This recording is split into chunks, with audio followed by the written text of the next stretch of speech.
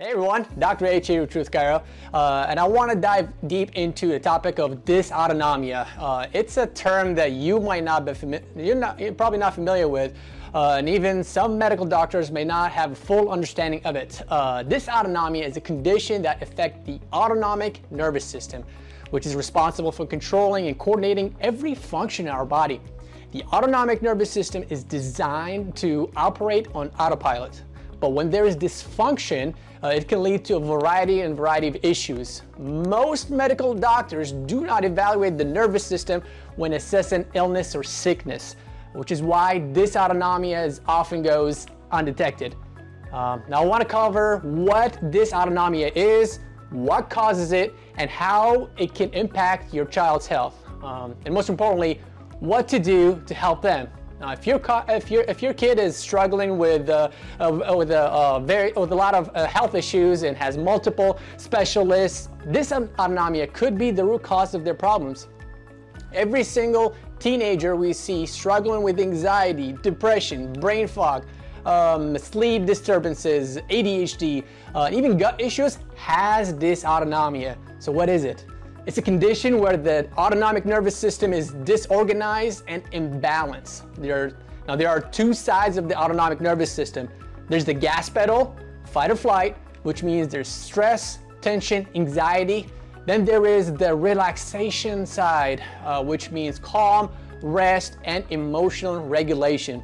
When dysautonomia sets in, other systems in the body also begin to experience symptoms leading to conditions like anxiety, depression, ADHD, gut issues, fatigue, even brain fog, and sleep issues.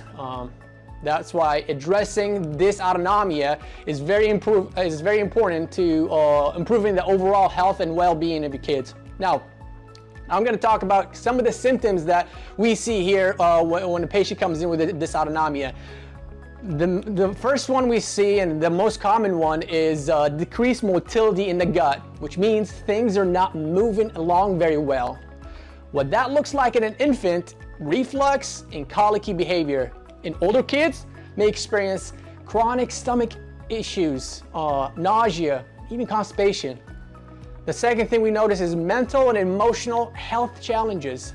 Dysautonomia has also been linked to mental health challenges like ADHD, OCD, and anxiety, because the autonomic nervous system also controls our mood, our memory, emotional regulation, depression, and focus.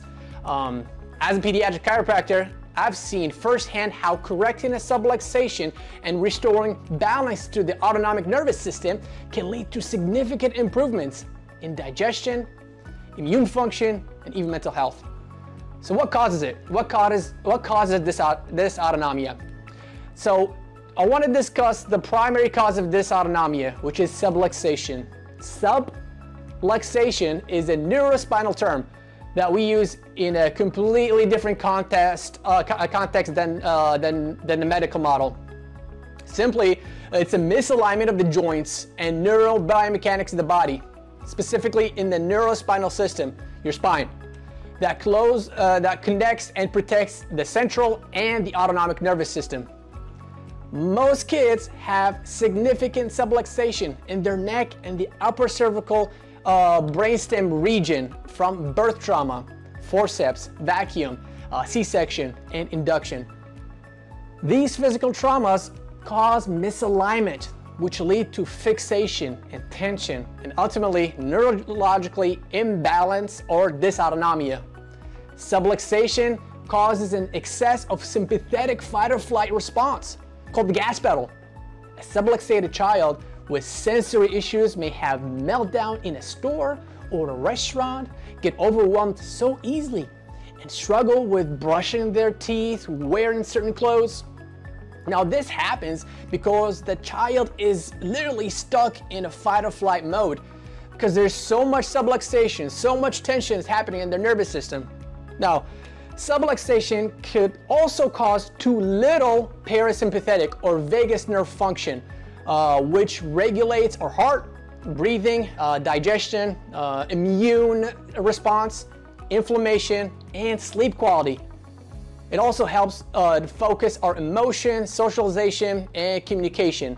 A subluxated child may have difficulty relaxing, calming down, and even regulating their body.